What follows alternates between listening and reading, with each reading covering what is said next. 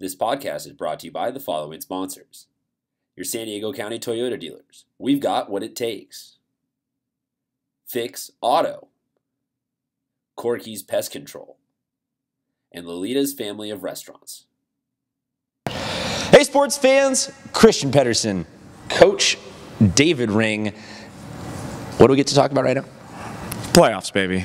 Not just playoffs, the Division I Finals. This game is going to be Friday, 7 p.m. USD. It is going to feature the Grossmont Foothillers taking on the Francis Parker Lancers. I don't know why I say it like that. I just love saying the Lancers. Not the game that everyone expected. Not the game that I had picked, not the game that you had picked. But honestly, this is a really fun game because this is a game of no real preconceived notions. This is not a game where it's like, oh, Grossmont has one pitcher who's they've been riding, or Francis Parker has one offensive weapon that they've been riding. It is a pair of actual teams.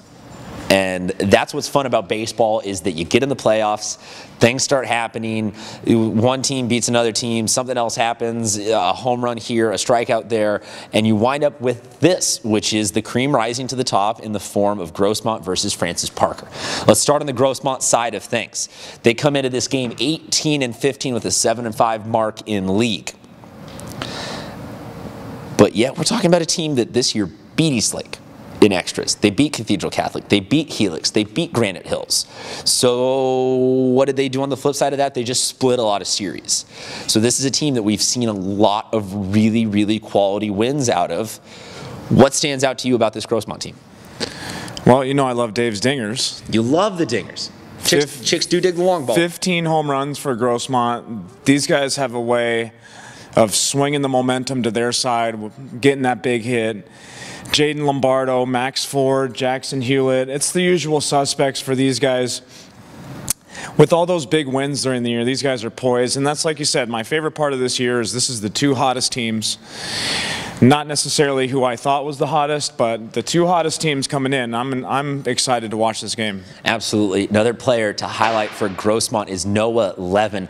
And like you said, this is a team that can hit. So looking at a lot of deep, loud outs going to be made. I know you got to make all 21 outs to get to the end of that game, but even if win or lose, I feel like Grossmont is going to have a lot of people going, oh, as balls get hit deep into the night, because this is getting played Friday, 7 p.m. USD. Got to keep saying that to you so you remember it.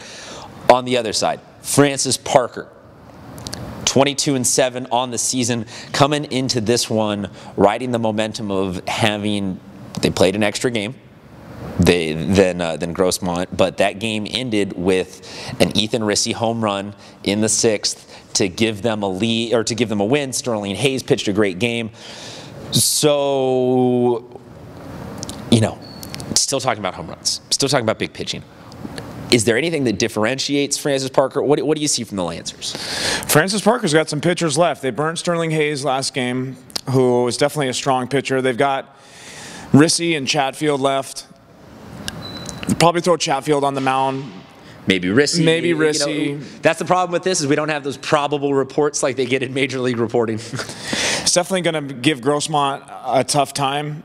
Like I said, Parker's playing the hot hand right now, and they can't lose. Every game that they're playing is tight. It seems to everything be going their way right now. A couple other players for Francis Parker that you absolutely got to look for is Ben Krongard and Nick Allen. Maybe not quite in the same category as each other, but you know, Nick Allen, future pro, future successful long-term player. Ben Krongard, still a big-time part of this team getting to the finals.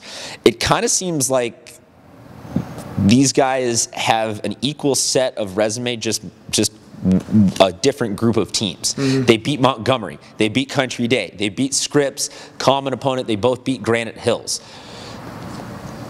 So, you know, it's getting really hard to kind of, one team has home runs, oh well, the other team just won a game with 3 home runs. One team has big wins, well the other team also has some pretty big wins. I'm going to say this one comes down to defense. Who can turn double plays? who can prevent runners from getting in scoring position? Because once we get runners in scoring position, both of these teams are excellent at bringing them home. Like you said, deep balls, home run balls, but also that means fly ball outs. That means sack flies, score runs. If you can get that guy to second, bunt him over, something like that, runs are going to come at a premium in this one.